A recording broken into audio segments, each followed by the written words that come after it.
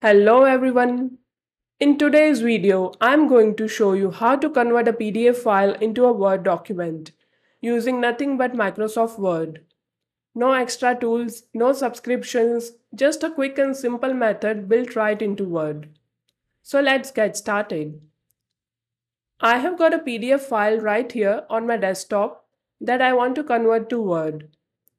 To get started, I will open Microsoft Word, click Open, and locate the PDF I want to convert.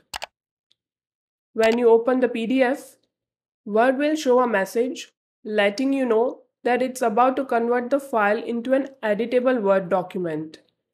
Just click OK and let it process. This usually takes just a few seconds, longer if the file is large or has a lot of images. And there you go. The PDF is now open in Word and it's fully editable. You can change the text, update formatting, or add anything you need. It's like the PDF finally decided to cooperate, and no more copy paste gymnastics. Once you are done making changes, go to File, click Save As, pick where you want to save it, and choose Word document from the list of formats. And you're all set.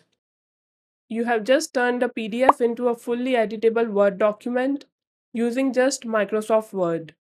If you found it useful, please hit the like button and subscribe to the channel for more videos like this.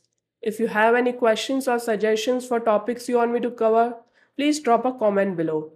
I'll catch you in the next one. Take care.